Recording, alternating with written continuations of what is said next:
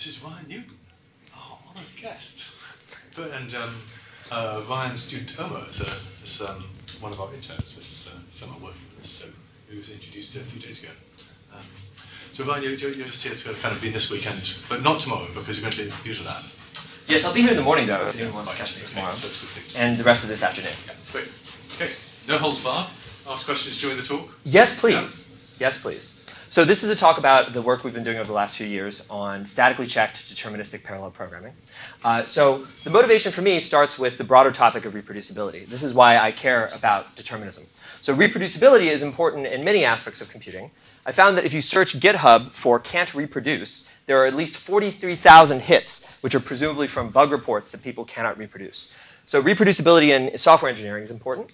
This is also reflected in the fact that the Debian project has invested some significant effort in getting bitwise reproducible builds. But unfortunately, this is a sort of package-by-package trench warfare. And they've, in spite of investing effort, only gotten to about 86% of packages that are bitwise reproducible.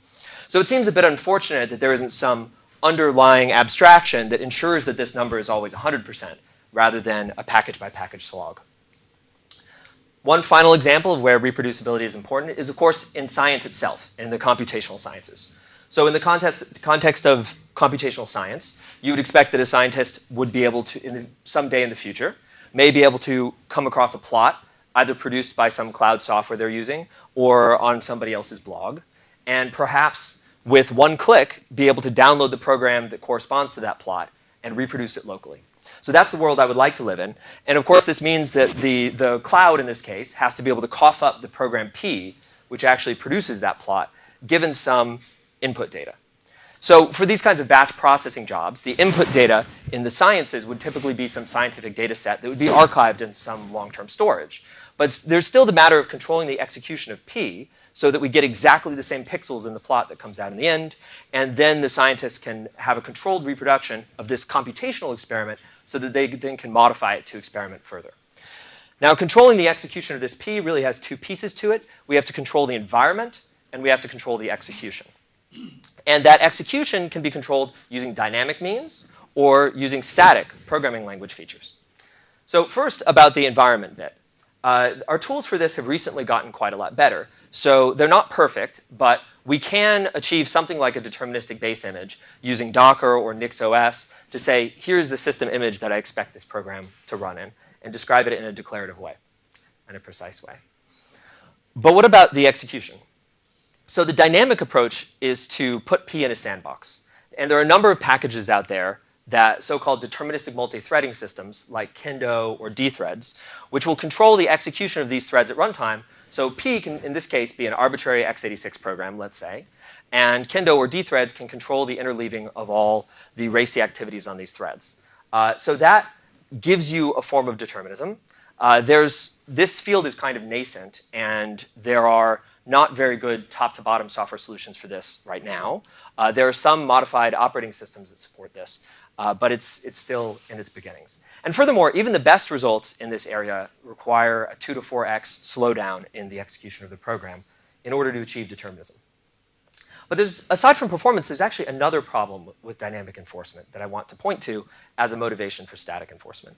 So if you think about it, because the deterministic threading packages enforce deterministic thread scheduling, the number of threads becomes an input to the semantics, effectively. So this program P is now a function from inputs and number of threads to outputs. So you can reproduce it on your machine as long as you run it with the same number of threads that I used on my machine. If you're it is, but it would be nice if we could change certain aspects of the environment, like how many threads we run on. So we can run it on a 72-core server or 4-core laptop portably and get the same answer in both cases. So I would say that this is a detriment to portability. And that's really just an efficiency thing. I suppose you could pick some maximum number of threads, but then your laptop might run out of memory trying to run this on 128 threads, for instance. And this, of course, other architectural features slip in as well. You might have the GPU model, the processor model, the OS version. There are lots of things that can slip in here as non-portable inputs to your program. And in the most extreme case, of course, the scheduler trace itself, this is what we would call nondeterminism, when you depend on the exact schedule that the OS uses for scheduling threads. But even then, you can still achieve reproducibility. If reproducibility is your only goal, you can use a tool like Mozilla RR or PinPlay from Intel to record the exact series of system calls and then replay that exact execution. But a trace of system calls is not exactly a very human accessible form of a program for you to download and use. OK, so the hope would be to instead use static checking. And this is not a new idea, of course. Fully 45 years ago, there was this elegant quote about this very topic. It is therefore very important that a high-level language designed for parallel programming should provide complete security against time-dependent errors by means of a compile-time check. So I love this because it provides motivation for our current work. And I think this is a great dream. And this was the quote I was wondering if you'd want to disavow now. But it seems that we haven't achieved this goal yet. We've done a shabby job of implementing this dream. And why is that? Well, the reason I would point to is that, of course, the lion's share of languages that we use have shared mutable state as part of their programming model. And while we do have an intellectual foundation for achieving determinism in spite of this, we can use ownership types, permission types, fractional permissions. We've got a lot of work over the last 15 years on separation logic. So we understand how to use one of these framing rules to build the type system of a programming language, such as Deterministic Parallel Java, which was a project from Illinois, also concurrent revisions at Microsoft Redmond. Deterministic Parallel Java has a type system that directly incorporates a notion of region types and a disjointness relation between regions. And in the type system, it can conclude that writes to one region of the heap are non-interfering with writes to another region of the heap if the two regions are disjoint. So this is all great, but this idea doesn't seem to have achieved great uptake yet either. And part of the problem may be that this has a rather high annotation burden, not to mention the fact that it requires strapping a totally new type system on top of the existing Java language, which has its own adoption hurdles. So the main subject of the talk today is to take a different approach. So not to start with a language with shared mutable state, but instead start with a language where there is no shared mutable state and try to add back some of these structured, safe side effects that we can use for high-performance parallel programming, but which we can design by construction so as to retain determinism. And that's the main idea of this talk. So what do we pick as a starting point for a language with no shared mutable state? Well, there are really two ideas that I'm familiar with in this area. And one of them is to use a data flow or message passing type language. And the other is to start with a functional language or functional subset of an existing language. So I've worked on both of these ideas. I did my thesis on the first one, working on a stream processing language that was called WaveScope.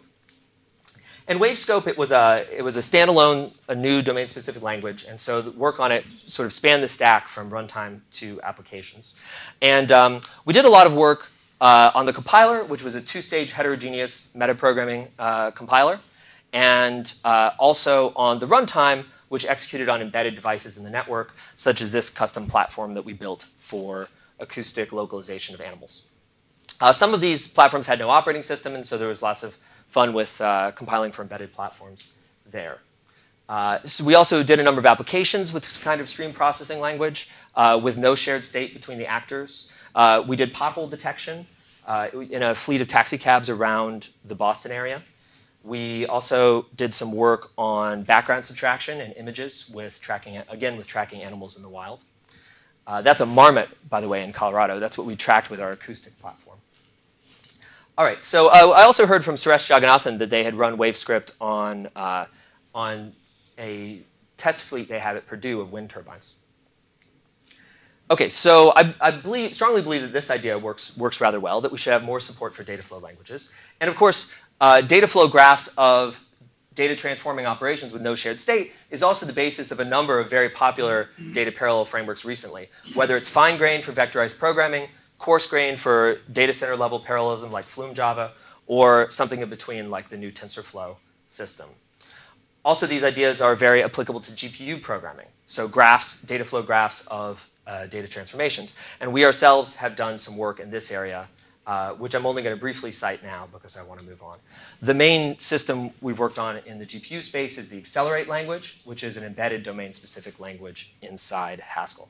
And it's getting some usage out in the world. There's a startup company called Flowbox that uses Accelerate as its main means of programming GPUs. Okay, so with that out of the way, I wanted to spend most of the talk talking about this second idea. So data flow and message passing are great, but there are some reasons that we have to going towards more general purpose programs, programs with arbitrary functions or task parallelism. So if we start with functional parallelism as our baseline, and we want to add a structured set of effects, how can we do it? Well, first of all, what do we mean by function parallelism? Well, this, of course, refers to just the fact that in a functional program, any two sub-expressions can be executed in parallel. So you could visualize the evolving functional program as a tree of potentially parallel function calls. Now, of course, as with most modern parallel languages, we use compiler hints to say where the parallelism should go in the Haskell implementation. But this is no different, really, from other parallel languages, such as Silk+, which have a mechanism for parallel function calls. But in the context of a purely functional language, there's a significant performance opportunity cost when it comes to writing this kind of parallel program. That is to say that you can't have any crosstalk between threads. So any performance opportunity that depends on modification to shared memory, you can't leverage that opportunity. You likewise lose the ability to do in-place update of data structure between threads. Within a single thread, functional programmers have known how to do this. Simon and others were doing this at least as early as the early 90s. There's something called the ST monad, which enables you to do in-place single-threaded computation. So you could do, for example, a sequential in-place sort using the ST monad. But you can't expand the ST monad to cross parallel leaves of this computation, because that would immediately introduce data races and nondeterminism, and you wouldn't be able to use this in the functional portion of your program. So that's disallowed. So our basic idea in the series of work that I'm going to tell you about today is that we reintroduce a new monadic leaf here, which we call the par monad. So one of these par sessions is much like an ST session. It's a dischargeable effect in the same sense that ST is a dischargeable effect, except it also has a built-in notion of forking parallel computations. Now, what can these parallel computations do to communicate with one another? Well, they can communicate through channels. We know that that retains determinism from Kahn's 1974 proof that Kahn process networks are deterministic. We can also communicate through IVARs, or single assignment variables. There's also a pretty long tradition of single assignment languages going, I think, back to Tesla in 1958. We've also, you can read about our extension to program with IVARs in Haskell. Simon had a paper with us in 2011, and Simon Marlowe has described this in his book on parallel programming in Haskell. In the last few years, we've taken this a little bit further, and we've introduced a new kind of shared variable that we call LVARs for lattice variables. And the general idea of an LVAR is that it captures some monotonically changing shared state. So this would be things like sets that grow in size but don't shrink, with insert but not delete, counters that only grow but never decrease, anything that can be defined as occupying some state space that forms a lattice, a semi-joined lattice specifically. So we typically implement these kinds of data structures, especially sets and maps, using lock-free concurrent data structures. Because, of course, they are shared between threads, and we need to perform insert operations on different threads accessing the same data. So these lock-free concurrent data structures evolve with commuting writes during one of these parallel regions. But then at the end of the parallel region, there's an implicit barrier. And after that point, these data structures are frozen and appear just like any other purely functional data structure to the functional program that's using the par monad. All right, so we've currently implemented this in Haskell. You could just as well start with any other purely functional language or compiler-enforced pure subset. For example, the C version of C# in Midori is pretty close to what you need for this. Here's what it looks like in the Haskell library. You can do a monadic computation, which creates a new LVAR of some type, like a set. And then you can fork child computations within which you can read and mutate that variable concurrently with the parent thread, which is also reading and mutating the same variable. And the essential game that we play is to design the set of operations over these variables so that this can never result in nondeterminism. And thus, when we exit this run par session, when the monad returns and we return a value, whatever value we achieve is as though it were computed by a purely functional computation. So we've got kind of purely functional semantics, but some imperative mechanisms. OK, so that's what we refer to as the par session, which matches the little shape in our visualization. To take a more concrete example, here's a shopping cart. So if we create a new map LVAR, we can asynchronously use one thread to insert that there's one pair of shoes, and on another thread, insert that there are two books in the cart. And of course, these two inserts commute, so the end result of this computation is deterministic. And in fact, if we, as the last thing in this computation, get the number of shoes, we don't even need to wait for the books to be written to return this. This computation can return as soon as the shoes are available because you know that that part of the state doesn't depend on the book part of the state. So what is the actual lattice that goes with it? It looks like the following. So the least upper bound operation in this lattice is the merger of two finite maps. And when we always start off at the bottom state, that's the initial state for our variable. The top state by convention means error, and we use it as a runtime exception. Now, depending on which we evaluate first, if we insert the shoes first, we're going to go to that state before moving up to our final state there. But we could have very well followed the other path. So the book might have gotten inserted first, and then the shoes, which would have left us there. So clearly, we end up at the same state at the end of the computation. And how do we define this operation that reads out the number of books without worrying about the number of shoes? Well, the semantics of this is a little bit interesting because you need to define what we call a threshold set, this bit that's in the dashed box. And this threshold set is any subset of elements in the lattice that are pairwise incompatible. So their least upper bound, the least upper bound of everything in that set must be top. Once you've established that, you know that you can return from this get operation whenever you are at any state in that threshold set or any state above it. Because if you're in a state above it, such as the yellow arrow here, you can basically figure out which one of the threshold elements you're above, and that tells you what you should return. So this is how our blocking reads work. Now, there are a few problems with this basic form of the mechanism. So you can't see the exact contents of the cart, which can be quite frustrating. You can't iterate over the items in the cart. You can't determine if an item is not in the cart, so that is asking a negative question. And you can't react to writes you weren't expecting. This simple insert and get interface is very limited. So those are all issues that we addressed in some of our recent work extending this basic model, where we add a notion of handlers, quiescence, and freezing that I'll tell you about in the next few slides. So a freezing is just what people would normally call a read on a mutable variable. It's an exact non-blocking read. So it gives you the current state of the variable at that exact point in time, which under normal conditions is a non-deterministic operation because the thing may be still in flux and changing. But the key here is that freezing is a destructive read where you actually mark the state of the LVAR as frozen, and any subsequent attempts to write to a frozen LVAR cause a write after freeze exception. So basically, when you freeze, you get the exact value, and if the value was too early, if there was still a write coming, then you throw an exception. So a whole program that's written with this mechanism, with this fine-grained freezing mechanism that allows you to freeze individual LVARs, it basically has two possible outcomes. When you run that program, you either get a unique final answer, or you get an exception. So this is a property that we call quasi-determinism, because you can never get the wrong answer. You either get the unique answer, or you get an exception.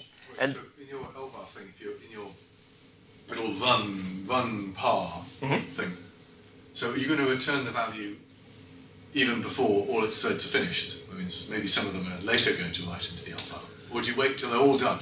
You typically need to wait until they're all done. Okay. You need to flush out. Could leak out and be used. Right. There's no I/O can occur inside these parallel things. We Correct. can't launch the missiles. Well, our goal is not to only treat deterministic programming, but just to track the determinism level. So you can launch the missiles, but then you can't run par in pure code. You have to use run par I/O, which you can only run in I/O code. Quasi-determinism, you have to run it in I/O. Missiles, and it says, oh dear, exception. That would be bad. Right? You can't recall them then. Yes, that would be sort of the full non-deterministic mode where you can launch missiles. In this quasi-deterministic mode, you can use freeze, but not launch missiles. Okay. And you still are forced to stay in the I/O monad, because this is a form of non-determinism, this quasi-determinism. So the run part that gives you back just the value that can be used in pure code doesn't let you use this freeze. Oh.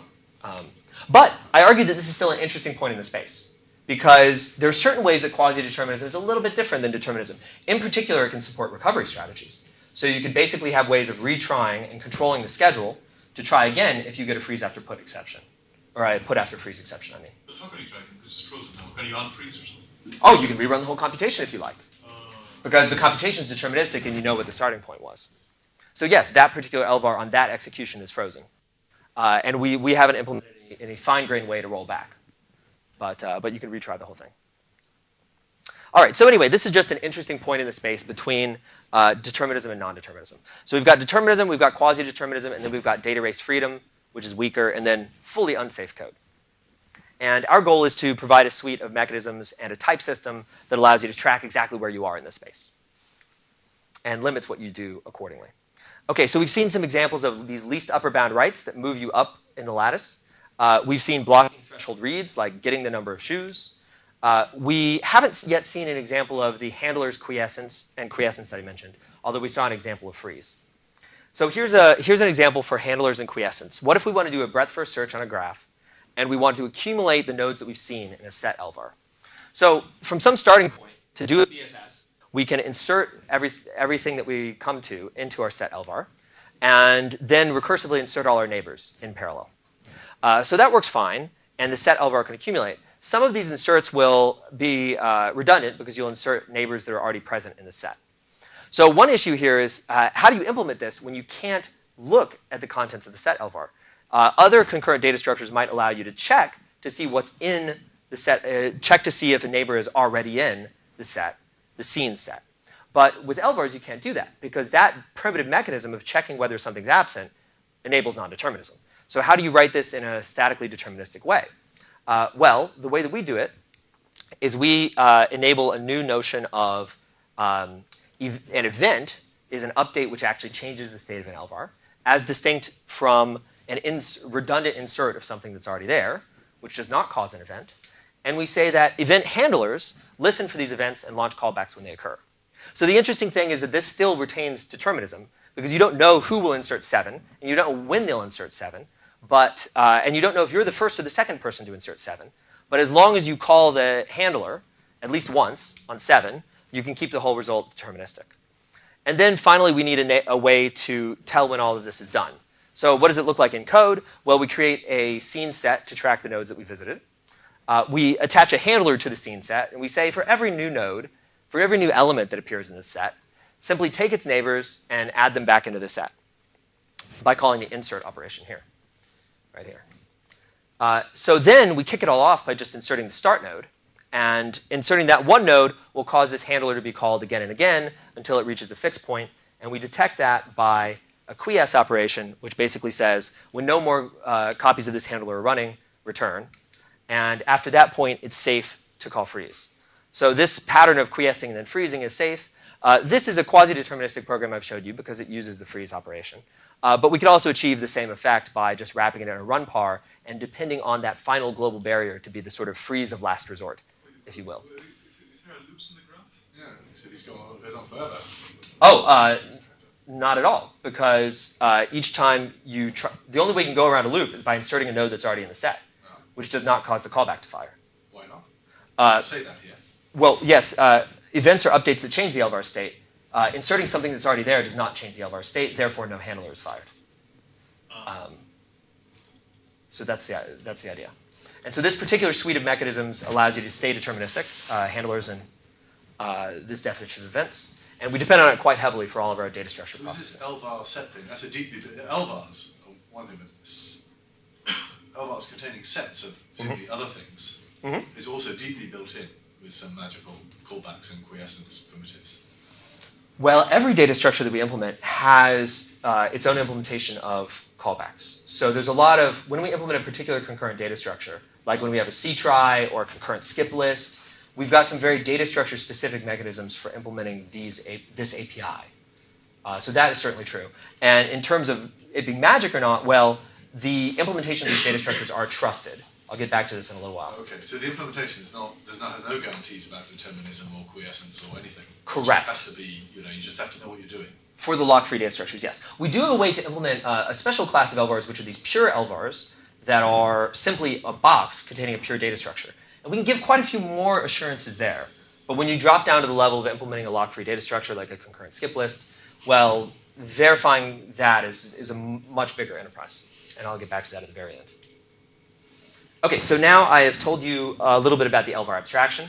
And in the second half of the talk, I want to zoom in a little bit more on the performance, the applications, some more extensions to that basic abstraction that I've already shown you, and then some implementation techniques. So how do we implement these data structures efficiently? I mentioned lock-free implementations. And also, how do we operate in a parallel context where we're also communicating over the network and needing to serialize these LVARs. Okay, so first of all, what kind of code actually gets faster when we use LVARs? The kinds of things we've been targeting are purely functional programs that have performance problems that are keeping them from parallel scaling. So we took a KCFA implementation, a control flow analysis from Matthew Might, and the core of the algorithm is essentially this, this search over the graph of abstract states. So at each point in time, what we do is we take the current set of abstract states we've explored, and we expand each one to include the neighbors, and then we set union all of those back together. So the original functional program that we started with spends quite a lot of its time constructing all these data structures only to union them back together. Now, unfortunately, none of the fusion frameworks I'm familiar with, of which the functional programming community has developed many, are very useful for this kind of scenario where you're doing operations on nested collections. So fold of a union over a set of sets, for example. And I'd love to hear otherwise if that's the case. So we couldn't think of a good way to parallelize this or to speed it up using the purely functional program. But if you're willing to have some effects, you can use the LVAR formulation, in which you just have a much more imperative program, and you deforest all those intermediate states. Instead, you just create a single accumulator LVAR, and you do a parallel for loop, which is implemented with those handlers, by the way. You do a parallel for loop, iterating over all the states, and then iterating over all the neighbors of all the states, and insert each one of those into the final accumulator. So you've effectively deforested all these intermediate sets that you were creating only to union back together. So that gives us a big speed up just from the deforestation. And then it also gets the parallelism, the limiting factors that were keeping us from achieving effective parallelism out of the way. Namely, the program on the top was spending all of its time futzing with these data structures in a way that was fine-grained and not very parallelizable. The program on the bottom gets a reasonable 8x parallel speedup on a small, typical workstation machine. All right, so that's sort of a combined benefit of around 200x. Ooh, gosh, this was a couple years ago, and I'm trying to remember. So this was not close to linear speedup. I think it was a 12 or 16 core machine, and we were only getting 8x speedup.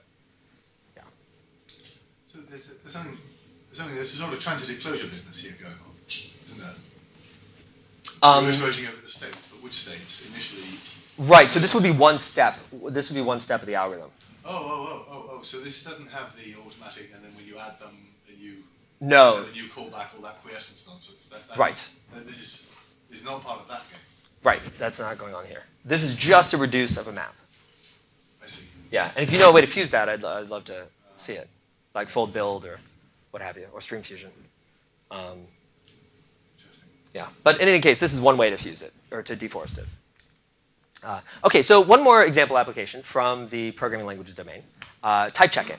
So all of these languages have, the bottom one is Racket, have recently acquired quite a number of static type checkers or gradually typed type systems.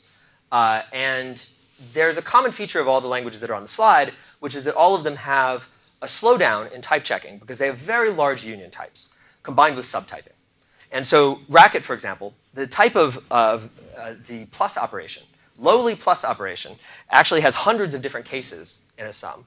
So as soon as you ask a question of, is A a subtype of B, you can have to check up to 100,000 combinations of two of these types. And as you can imagine, this makes things quite slow. There are files in the Racket repository that take 5 minutes to type check, and this is a significant source of frustration. So we don't make this asymptotically faster, but what we do is ask if we can improve the constant factors by parallelizing and deforesting where possible. And our recent paper from this year does exactly that. We show how you can take the original type checker in typed Racket and implement it so that the streams of possible solutions are deforested and instead are using a sort of CPS style with these callbacks to push possible solutions down a chain without any allocation. We also introduced this concept of saturating LVARs. So under certain circumstances, we can use LVARs to represent a type variable under unification, which, after all, occupies a lattice. And if we're exploring multiple possible substitutions, some of them won't work. So we define a simple convention that doesn't modify the theory, where if you have a notion that an LVAR can achieve too much information and be broken, where it's basically a combination that won't work, then you can immediately free it and reclaim memory. And this is what we call a saturating LVAR. We say that it moves to a saturating state if it's achieved too much information, too many constraints, and has a contradiction in it. And so in that paper, we managed to speed up the type checking algorithm in type bracket by a reasonable amount. And we also achieved that deforestation benefit again, although this, in this case, not for the map data structure, but instead for these streams of solutions. OK, so one thing that we have to think carefully about when we move into this space of exploring search spaces using LVARs is that there are really quite a few different relationships that the parent and the child computation can have. The one that I've showed you so far is the scenario where we have pure code, purely functional code that issues a run par to run a monadic effect and then discharge that effect. So that's a scenario where the parent is basically the pure computation, the child is this monadic par computation. But of course, also, wherever we invoke a parallel call within an already parallel region with the async combinator that I showed you, this also has a parent-child relationship. And it can be quite an interesting parent-child relationship. In this scenario where we're searching for a valid, basically a combination of type checks out of these tens of thousands of possibilities, we might want to have the notion of a cancelable computation. So this is a parallel computation which you might at some point decide that you don't need. For example, if you're computing a parallel AND over two computations, as soon as one of them returns false, you can cancel the other one. So what are the semantic requirements on what you can do within that block if you want to have the ability to cancel it? So this is exactly the kind of thing we reflect in our type system so that we can establish a set of ground rules about what effects you can do where if you want to have a given capability, like canceling a future or like doing deadlock detection in a future. As Simon mentioned before with cycles in a graph, there are some scenarios where the easiest way to write a graph algorithm is simply to run a child computation that deadlocks under certain conditions and then simply detect that deadlock. And we have a monad transformer that does that. In fact, we wrote a paper about how these different effects combine together, the memory effects on the one hand and the control effects on the other hand. And what we do is for the memory effects, they give you a coarse-grained approximation of what kinds of things your monadic computation will do. We introduce this E parameter to our monad. So we have par EA, where A is the return value, and E is a little type-level product of different Booleans that tell you, that implement these switches. They've got 5 switches in the current implementation that say basically, do you do any least upper bound write operations? If you do, that switch is set on. Do you do any block and get operations? If you do, that switch is set on. And normally, most code you write is polymorphic over these switches. It doesn't care. But under certain situations, you need to restrict them. So in terms of these determinism levels that I mentioned, deterministic, non-deterministic, quasi-deterministic, if you tell me that you want to do cancellation, you have to add a monad transformer. This is one of our control effects over on the right. You add the monad transformer, but you also tell me that you want it to be deterministic. If you want to do cancellation, but you don't care about non-determinism, fine. You can have that choice. But if you want determinism, then there's a particular set of constraints on these switches. In particular, it has to be a read-only computation. So the write switch is turned off, and the bump switch is turned off. Bump is a special form of write that's non-idempotent. It's not least upper bound. Increasing a counter is the canonical example. OK, so that's one example of an interaction between these control effects and the memory effects.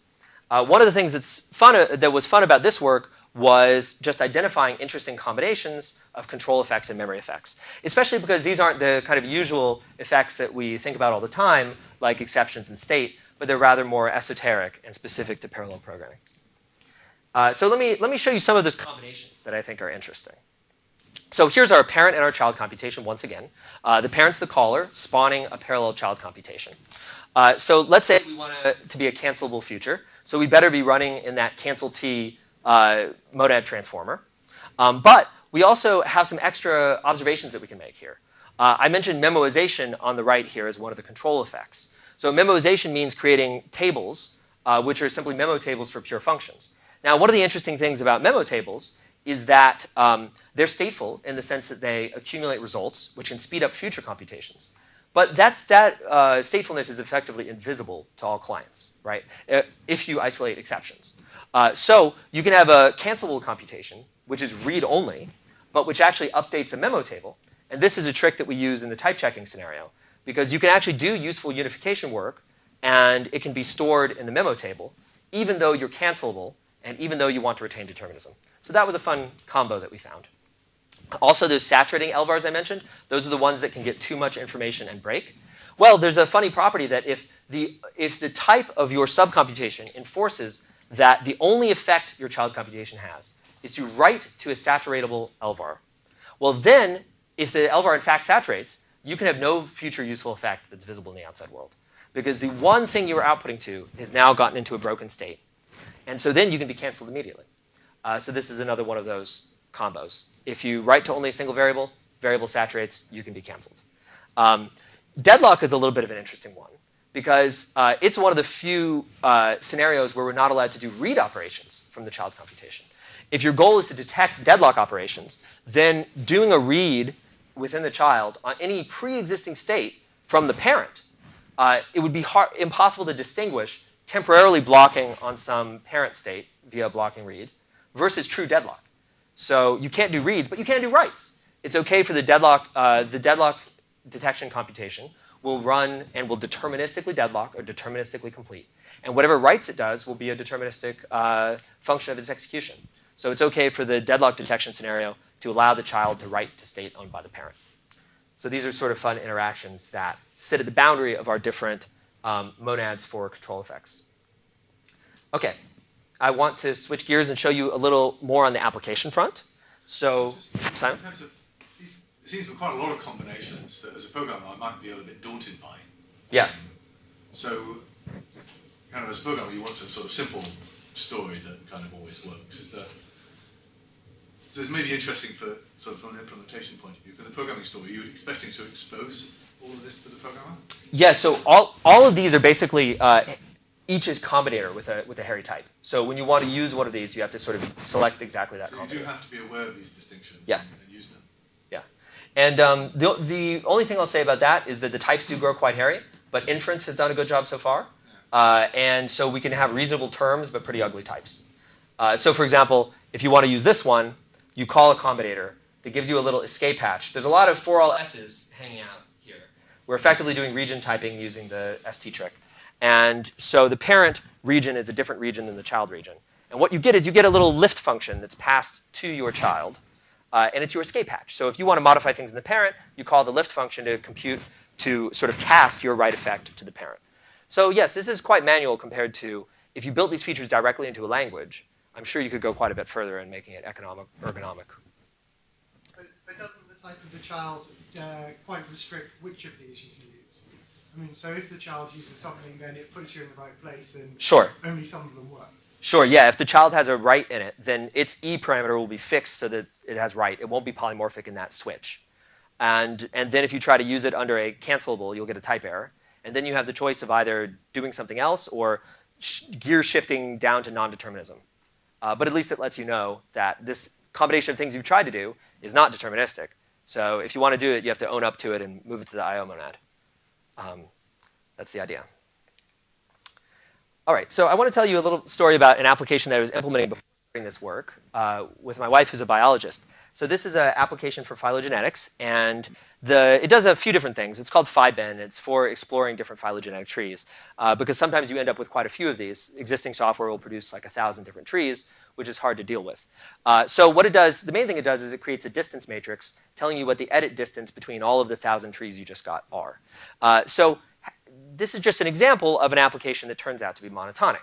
And a little bit of an anecdote to support the claim that monotonic applications actually are hiding in the wild, perhaps more than you might expect. So what does this application do? It computes tree edit distance between pairs of trees. Tree edit distance, interesting fact, can be computed by treating every interior node in the tree as a bipartition of the leaf nodes, and then simply counting how many bipartitions differ between one tree and another. You have a set of bipartitions, I have a set of bipartitions. The set difference between those bipartitions is our tree edit distance. That's kind of fun. And so how do you compute the tree edit distance? Well, the hashrf algorithm is to take a set of trees, traverse over all the trees, and then for each tree, traverse all of its bipartitions, that is, traverse all of its intermediate nodes, and then basically count up which tree IDs exhibit which bipartitions. So this is something I like to call attention to because not only do we have irregular data structures, like sets and maps, but we have unusual key and value types. So this is a map whose key type is a bipartition of IDs, and whose value type is a set of integers. So that's kind of interesting. And then, well, this is a two-phase algorithm. You have to have a barrier after the first phase, and you iterate over every bucket in the thing on the left, and you ask, okay, this bipartition was in tree 2 and also in tree 3. So there's no additional distance between tree 2 and 3, but there is additional distance between trees 1 and 2 and 1 and 3. So you do this little n-squared operation, and you increment the distance matrix. So this distance matrix is built by +1 operations, one at a time, in parallel. So naturally, this is a kind of fetch and add operation, and this is a two-dimensional array of counter LVARs. So we've got a map LVAR on the left. We've got a counter LVAR on the right with non-idempotent bump operations. We've got a barrier in between the two because we need to use a freeze operation, or a run par then freeze, to be able to exactly read the contents of the thing on the left and build up the thing on the right. So that's how this application works. That's how phi-bin works. It's quite fast compared to most of the things biologists were actually using for this, dendropy, phylip. And so we've got a few biologists that are using it now, and I think I have some maintenance work to go do on it as we speak. But that's one example of monotonicity in the wild. Now, so far we've been talking about these LVARs which accumulate information monotonically. But there's also, of course, scenarios where you want to do non-monotonic writes to different parts of the heap that are disjoint, and therefore the writes are non-interfering. So DPJ, of course, and systems like it specialize in making this safe, whereas LVARs specialize in things like reductions, where you intentionally want interference between computations. But there's no reason that we can't combine both of these flavors. And in Elvish, we do. We provide a separate mechanism that you can use to do disjoint writes to different regions of the heap. So for example, if you want to do a parallel merge sort, well, what is the fastest possible that you could have written in Haskell before this work? Well, merge sort, of course, is a divide and conquer algorithm.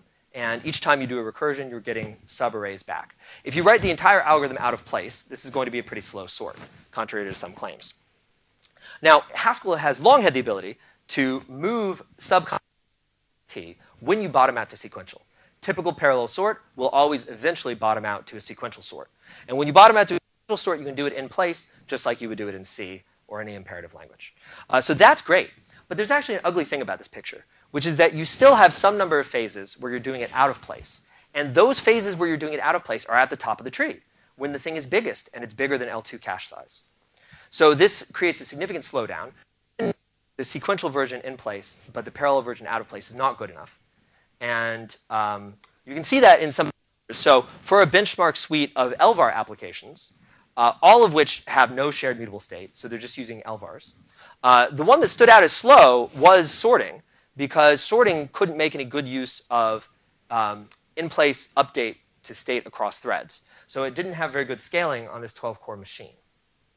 So how do we fix that? Well, what we want to do is we somehow want to create a parallel session that encompasses all of these parallel subroutine calls and makes it safe to sort different pieces of the same array. So I still want to use ST, the ST monad, to do the heavy lifting in the end, where I actually want to sort the sequential array.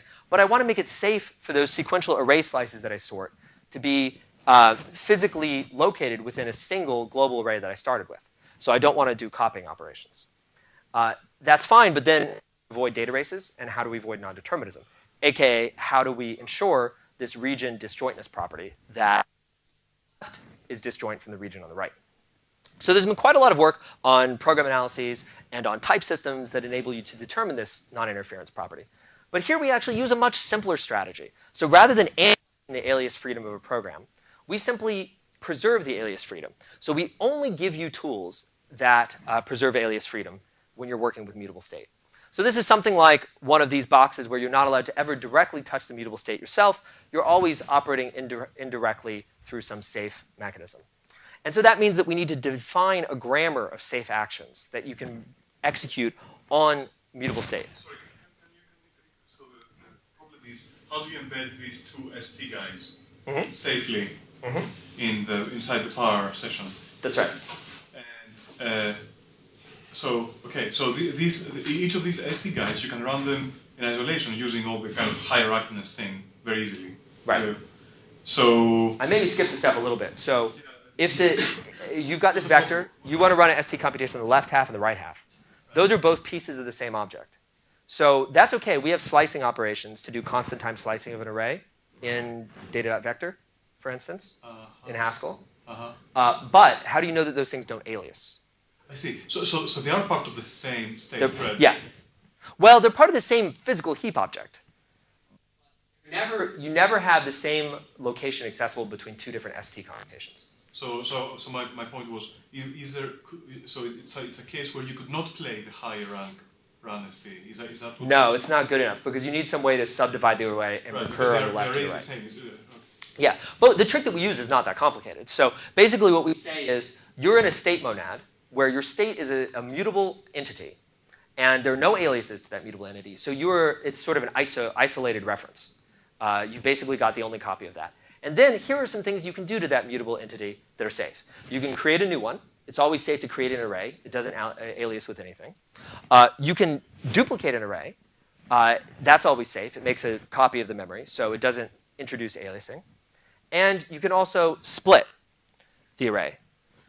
So split in the middle, split into even and odd elements. You can define whatever grammar of safe splits you want. The trusted library writer in this case defines what is safe and hands a set of safe combinators to the user. Okay, so split doesn't actually really physically split. It just allows you to have a split view. No, it's O1.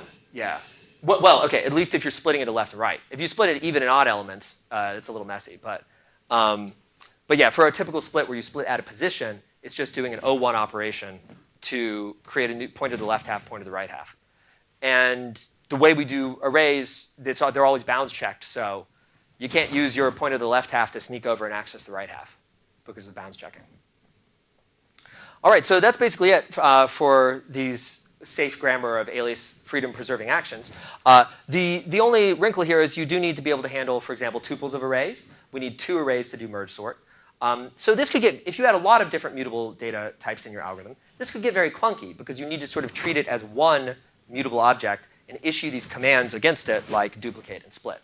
But what we find is that if you already can offload most of your state to either immutable state, which can be read anywhere, or monotonic state, which can be read by LVARs, so your reductions or whatnot could happen in LVARs, the state that you actually need to update destructively is often very simple for an algorithm. There's often only one data structure that needs to be updated destructively. So that's why it, I think, is fairly ergonomic to use this kind of state monad approach. And that's what we use to fix our performance, to bend our curve back up for a parallel merge sort. And here's our parallel merge sort compared against the same algorithm implemented in Silk, and then also implemented in deterministic parallel Java. So we do OK there. All right. Any questions on that before I do the last leg here? What are the constant factors like? Oh, sorry. These are all normalized against Silk. So it's just headed speed up, but I see the constant factors are here too. They start lower than Silk, yes. Yeah. So Silk starts at 1. Everybody else starts at some fraction of Silk. Yeah. So worse than Silk, better than DPJ is the short story. Yeah. And this is on a normal hotspot JVM. DPJ doesn't have any runtime overhead. It's just a type system. OK, last segment, unless there are any other questions. This is the implementation bit where we get a little beneath the hood. So there are 2 implementation techniques I want to briefly tell you about before we wrap up. One of them is about these concurrent data structures themselves. So I mentioned using lock-free data structures. Now, there's a reason that we haven't simply replaced all of our sequential data structures. Even though .NET and the JVM have great libraries of concurrent data structures, we didn't simply throw out all the other ones. And that's because there are some disadvantages to concurrent data structures. I think of them something like this. They are sort of slow to get going. They're often more expensive to allocate. If you have a lot of small data structures, you typically don't want lock-free concurrent data structures. But once you really get going, once you have a lot of contended access and a big data structure, then you're going to win with a lock-free data structure. Here's just a little evidence to support that. So for example, concurrent skip list map inside the JVM, it's slower to allocate than a pure data structure. There's a nice library of pure data structures for Java as well. Everything I'm showing you in this series of slides is implemented in Haskell and Java, just for an extra point of comparison. So a pure data structure in the context of something like LVARs really means that you have only a single mutable location. Because an LVAR is still mutable, but you can always use this age-old trick of having a single reference, mutable reference, pointing to a pure data structure, which is quite a handy thing to have. You can operate on the entire data structure atomically. It has a number of great advantages. But it necessarily is unscalable because there's only a single mutable memory location that different threads are going to have to contend over. So this is the data structure that I want if you've just allocated it, if it's uncontended, if you want to take a snapshot of it. There are many reasons I want this data structure on the left. But there are also many reasons that I want one of these full-sized, fully featured, concurrent skip list type data structures on the right. And how do we know which one to pick? Well, one option is certainly to pass the decision on to the user. We can implement data.lvar.skiplist and data.lvar.puremap, and we do. But that is a little bit unsatisfactory because we'd love to just expose a single default map data structure that does the right thing in most scenarios. And furthermore, sometimes you can't statically decide because you have code locations. You might have, for example, a nested collection of collections, some of which are hotly accessed, some of which are cold, in which case there is no static decision as to which of these two data structures you should use. So the simple thing that we've been exploring is how do you take this A and B data structure and adapt between them dynamically? So this was the topic of our ICFP, one of our ICFP papers last year. We designed an algorithm for detecting contention and transitioning from an A state to a transitional state, gradually copying over in the background the old data structure to the new one, and then eventually committing the transition from the A-B state to the B state and garbage collecting everything on the left. So the result is a data structure that performs mostly like the A data structure on the single-threaded use case or uncontended use case, and mostly like the concurrent data structure on the multi-threaded contended use case. We also proved some guarantees about this. The resulting hybrid algorithm, in spite of doing these internal transformations, retains lock freedom. And it's important for that proof that the starting data structure actually be a pure immutable data structure. Likewise, we proved linearizability and correct set semantics for the hybrid data structure, assuming those things already hold of the underlying A and B data structures. So we compare the hybrid versus the non-hybrid in both Java and in Haskell. And the upshot is basically that the hybrid data structure can be twice as fast as the concurrent one when you're on one thread, but it can be way faster than the non-concurrent one when you go to 16 threads. Do you guarantee that if it's contended, it will eventually get to be the B case? Or is it just that you will keep backing out if you fail? Yeah, that's actually interesting. So the way we formalize it, we guarantee that some method will complete in bounded time. And we actually have to guarantee that it will transition, because we formulate transition as one of our methods that has to complete within bounded time. So if the scheduler chose only to execute the transition method, that would be the only method that would complete. So the short answer is yes. Why is it any faster on one thread? Yes. There's only one thread. There's no contention. Sorry. The hybrid is twice as fast as the concurrent data structure on one thread because it stays in the A state. Oh, I see. Oh, okay. It never goes to the B state if it's one thread. Yeah. Hybrid is faster than the... Yes. The non-scalable data structure does terribly if you're hammering it from 16 threads. I see. So the hybrid is, I see, is better than the bad case on one thread, and is better than the bad case on many threads. The bad cases are different in each case. Exactly. It's a compromise. Yeah. What's the overhead? All right. Oof. Gosh. I could switch another slide deck with that, but I don't have the slide for that right now. It's on the order of 10 or 20%, I think. All right. Second implementation technique, and then we'll wrap up. Once you've run one of these parallel sessions, you get back a regular immutable data structure. You get back a frozen LVAR. And when we want to take this to use it in a distributed programming context, it's important to send these data structures over the network. But as I said, we're focusing on irregular data structures like sets and maps. So they tend to consist of many heap objects, a graph of heap objects, rather than just a big unboxed array, for example. So what we would really like to do is arrange it so that all those heap objects can be allocated together in one region of the heap, so that we can send them over the network together. And this is our other ICFP paper from last year, where we worked on something we call compact normal forms, which are a form of region-based allocation. And basically, we love the fact that the Glasgow Haskell compiler is already using a block-structured heap. So it's pretty easy for us to construct a new kind of heap block that models one of these compact regions. And furthermore, we leverage immutability because we know that if we pack all of these red objects into that compact region, and we know that the transitive closure of all pointers will stay in that compact region, that invariant will never be broken in the future because there's no mutation that will come along and point to outside of the region. So we leverage those advantages in this scenario to expose a very simple programmer API for working with compact regions. So there's fancy region types exposed in the type system. This is just purely a runtime technique. So the nice thing about this is it lets you send these data structures over the network much more quickly than if you have to serialize and deserialize them. And that's actually a little bit surprising because it's in spite of the fact that you use many more bytes. You use up to 2 to 4 times as many bytes that you're actually sending over the network. But if the network is very fast, such as we ran it on a quad-band, InfiniBand network, then it still comes out much faster to skip the serialization and send the in-heap representation directly over the network. Likewise, if you're loading large data sets from disk, for example, a month of Twitter data was one benchmark we did in this paper. This is going to take several gigabytes. Loading it from disk would be 21x faster compared to the best serialization libraries we have available. This was binary, I believe. It's 21x faster to just mmap the compact normal form than it is to deserialize from disk. So what we do is we build a transparent caching layer where for any file on disk that you parse, you can just transparently cache it on some temp file system in this internal representation and then mmap that in.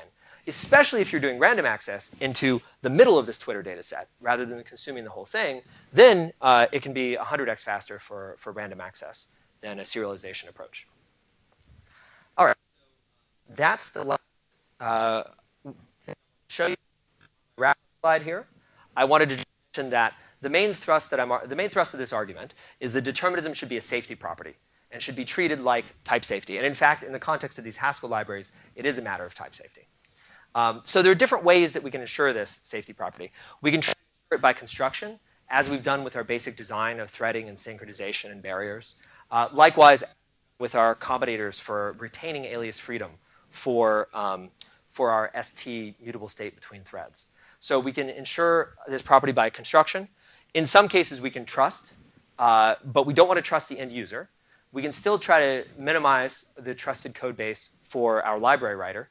We've got this very important distinction between different parties here because we want to be able to run untrusted code, potentially that we've gotten over the network, and know that the type that our type checker assigns it and the determinism level therein will hold.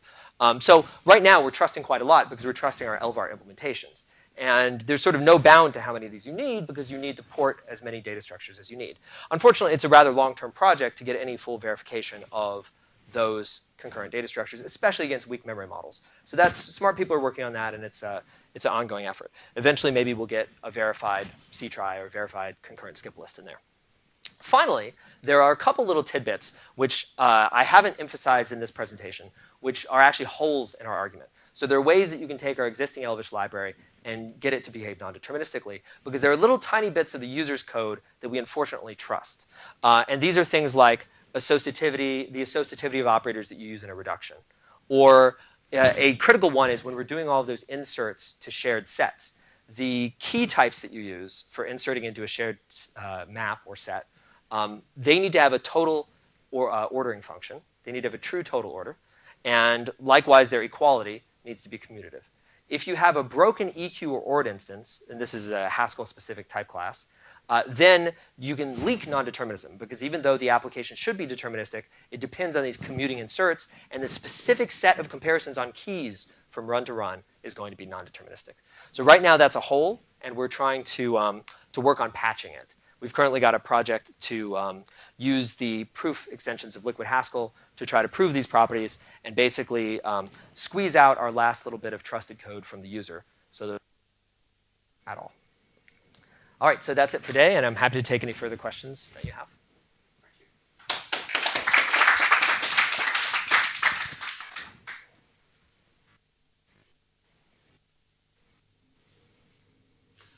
You could go straight down to raw relaxed memory code. Some of these algorithms look beautifully weight-free in the abstract code turn out to be rather deleterious in relaxed memory. Yes, we do. And we mostly trust other people to get the algorithms right for particular data structures. For high-level Haskell code, we've got another project that's looking at making sequential consistency the memory model for Haskell. But that's for I/O computation, and really everything here we've talked about is outside of the I/O monad. So we want the memory model to not appear, to not be visible in this. But yes, our implementations do have to deal with relaxed memory. So that would be down inside the implementations of all these data structures mainly. Yeah. Now, interestingly, I find that most concurrent log-free data structures they really don't ever use writes. They only use compare and swaps and reads. So in some sense, especially on x86 TSO, which is what we've been targeting so far, the scenario is somewhat simpler. We have algorithms with no writes.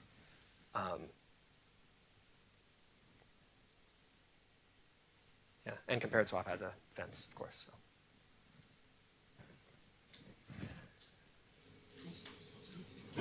Thank you.